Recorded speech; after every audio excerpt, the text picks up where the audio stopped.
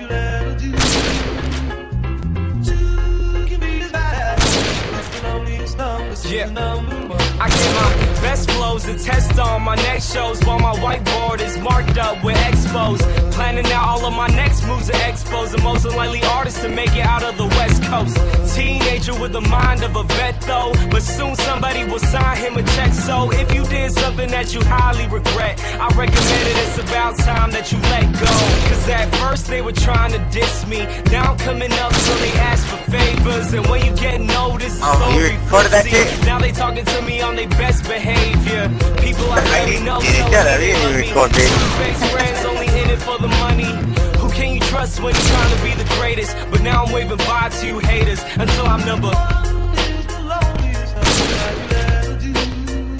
Yeah, but the number one is what I'm going for. I used to want it all, and now I want it more. Until I'm number.